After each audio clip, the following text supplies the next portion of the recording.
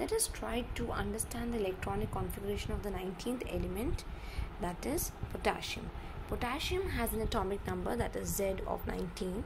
Therefore, the number of electrons in potassium are also 19. Now, to write its electronic configuration, let us try to understand the electronic configuration from this first. Now, we all know that the first shell of any atom can have maximum of 2 electrons. So, in the first shell we put 2 electrons. In the second shell we can put maximum of 8 electrons. So this comes out to be 2 plus 8, 10. We are left with remaining 9 electrons now. Now if we put electrons in this way, if you put 9 electrons in the M shell, this is actually an incorrect way. The reason is the third rule which we did, that is the outermost shell of any atom can never have more than 8 electrons. So if you're putting 9 electrons, this is actually not following the third rule. So therefore, the correct way of writing the configuration is that we put 2 electrons in the K shell, 8 electrons in the L shell, we put 8 electrons in the M shell also, and 1 electron in the N shell, because now here N is the outermost shell and the outermost shell is not having more than 8 electrons in it.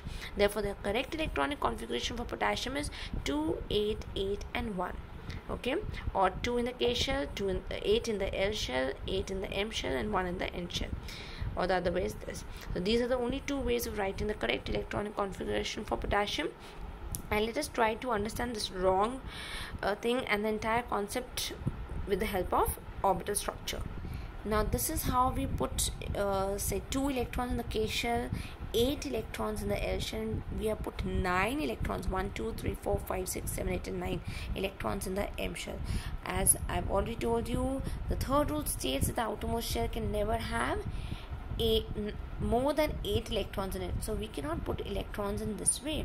So the correct way of putting these electrons will be that we actually put this electron in the outermost shell, and therefore this is going to have 2 electrons in the K shell, 8 electrons in the L shell, 8 electrons in the M shell and 1 electron in the N shell.